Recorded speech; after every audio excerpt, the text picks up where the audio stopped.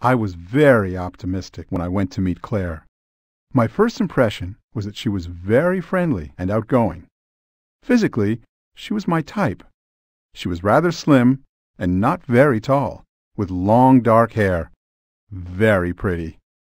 And she was very funny, too. She had a great sense of humor. We laughed a lot. But the only problem was that Claire was very talkative. She talked all the time, and I just listened. She wasn't very interested in me. At the end of the evening, I knew everything about her, and she knew nothing about me. Claire was the kind of woman I could have as a friend, but not as a girlfriend.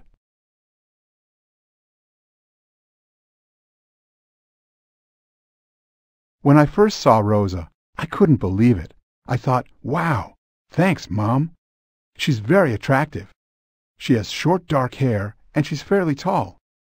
She's Mexican, from Guadalajara, but her English was fantastic.